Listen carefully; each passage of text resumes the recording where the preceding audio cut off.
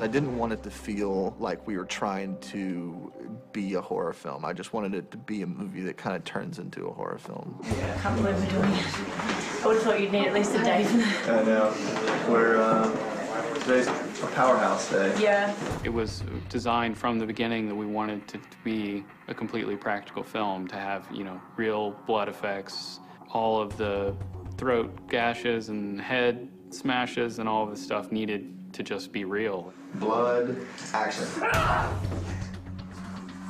Like, even on set, like, a character would come out of makeup and you just kind of like, oh, like, I don't even really want to look at you, man. Like, it's just disgusting. How did you do that? You do it palm down or thumb down? That'd be fun right there. Yeah. Like that, right? So the problem is actually What we had to do is we had to build up the insanity level as the movie goes. So it kind of starts off as one film and locks you in, and then it slowly, you know, it gets funnier, and then the synth score and stuff ends up coming in. I had kind of a weird childhood. I grew up on a survivalist compound.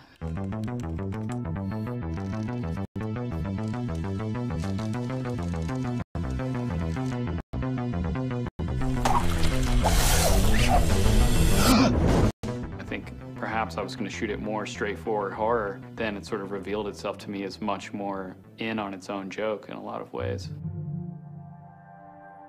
The only way to really do it was to make it funny out of the situation. The humor comes from the way people are kind of interacting with each other within the circumstances that they're set in. I had to stab my brother more than once. You were supposed to do that. There's no jokes in the movie at all. It's never winking at you. It's never doing any kind of postmodern, like, references, you know, the way that, like, Scream did or Cabin in the Woods. It's just playing it very straight, but letting you know that when Joe has this arrow sticking out of his back for the entire movie and is knocking into things, that it's clearly okay to laugh at those circumstances. Ah!